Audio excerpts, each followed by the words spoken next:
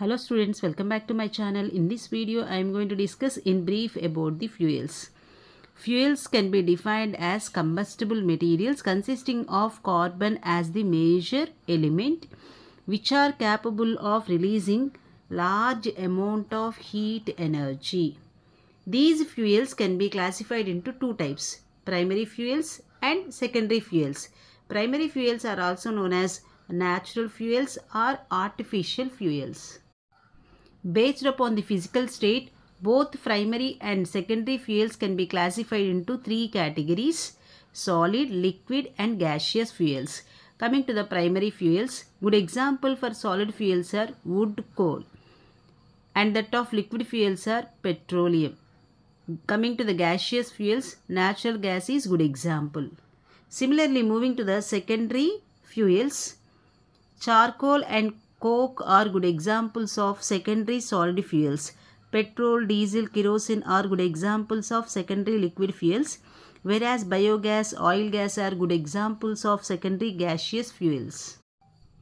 For the selection of the good fuel, one must know what are the characteristics of a good fuel. The efficiency of the fuel is measured in terms of calorific value. Always a good fuel is supposed to have high calorific value, whereas ignition temperature should be moderate. It must contain only low moisture content, non-combustible matter should be low, and it should not give any toxic gases on combustion. So, CO, H2S, SO2 are the toxic gases. So, a good fuel is not supposed to release these gases.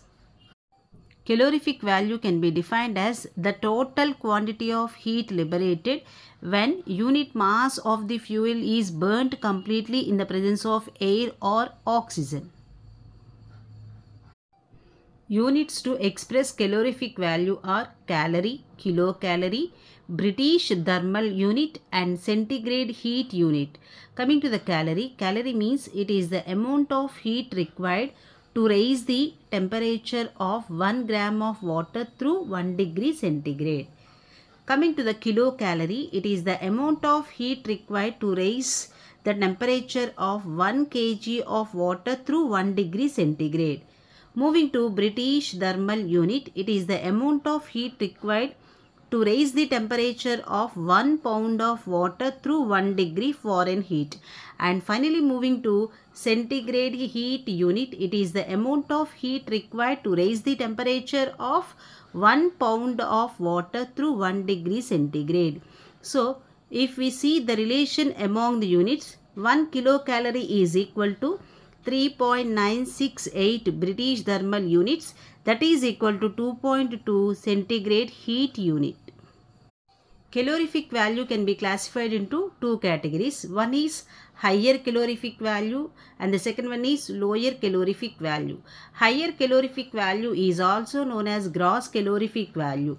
So it can be defined as the amount of heat liberated when 1 unit mass of the fuel is burned completely and the combustion products are cooled to room temperature. So here no heat is wasted. So according to Joule formula, HCV or GCV is equal to 1 by 100 into 8080 C plus 34500 H minus O by 8 plus 2240 S. Here C, H, O and S represents the percentage of carbon, percentage of hydrogen, percentage of oxygen and the percentage of sulfur present in the given fuel sample. Whereas moving to the lower or net calorific value, here the combustion products are allowed to escape. That means a little amount of heat will be wasted in the form of water vapor. So whenever if we consider a fuel, along with the carbon, hydrogen is also present. So during the combustion process, hydrogen will be converted into water and we have to remove the latent heat of water from the higher calorific value. Hence, the expression for LCV or NCV is equal to HCV minus 0.09 into H into 587. H is the percentage of hydrogen, 587 is the latent heat of steam formed. So, the steam will be liberated from the fuel sample and hence in order to get the value of LCV, it should be subtracted from HCV. The flue gas analysis can be done by using ORSAT apparatus, which consists of 3 bulbs. First bulb consists of KOH, and here the amount of carbon dioxide present in the flue gas can be estimated. By using alkaline pyrogallic acid, the amount of oxygen present in the flue gas can be estimated.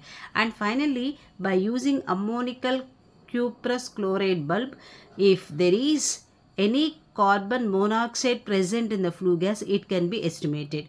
So if carbon monoxide is found, that means the combustion is not complete. So the combustion process is incomplete.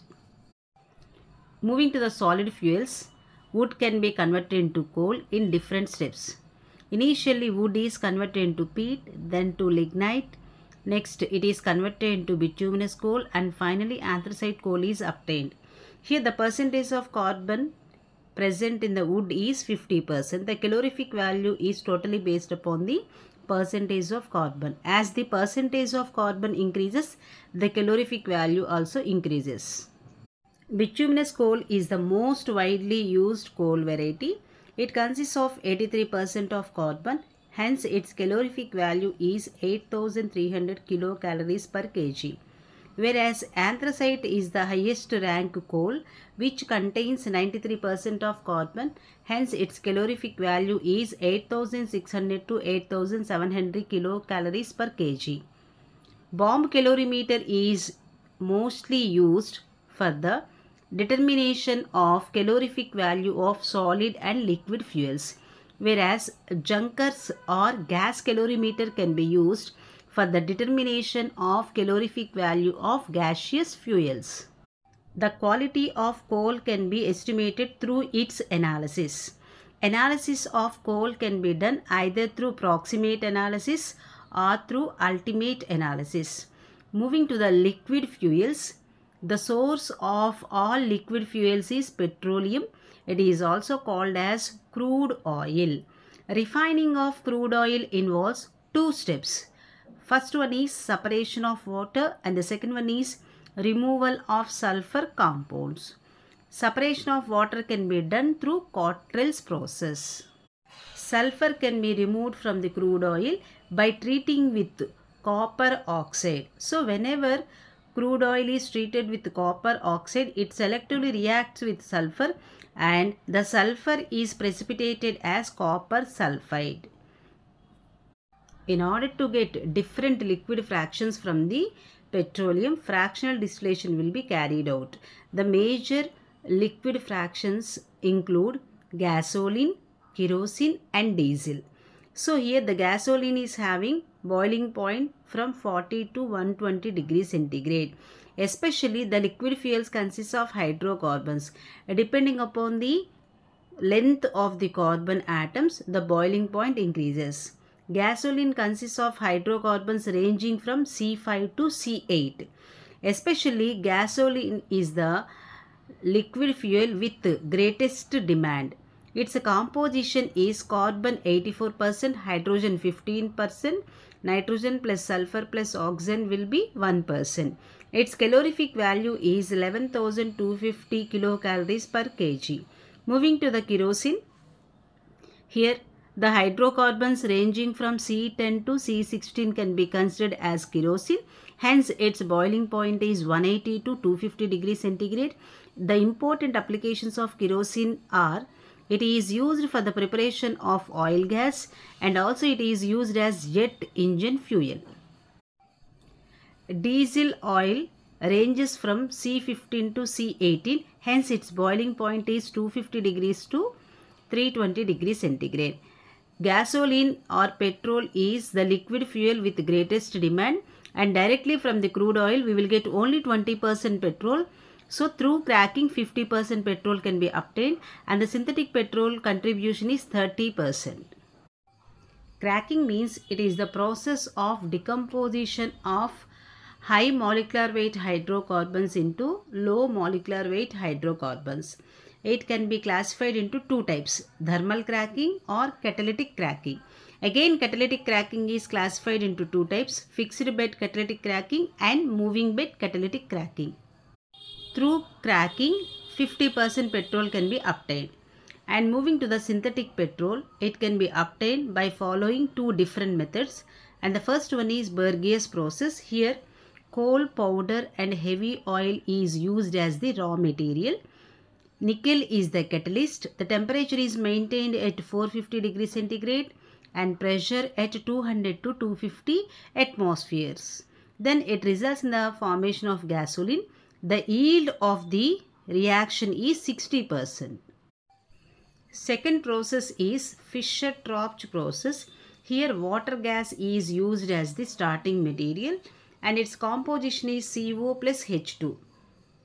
Petrol efficiency can be measured in terms of octane number, whereas diesel efficiency can be measured in terms of cetane number.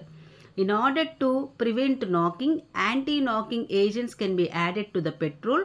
The most widely used knocking agents are TEL, ferrocene, toluene, isooctane. TEL means tetraethyl lead. In order to reduce knocking properties, power alcohol can be advised. It is the composition of 25% ethyl alcohol plus 75% petrol. Coming to the biodiesel, it can be produced from waste vegetable oil through trans-esterification.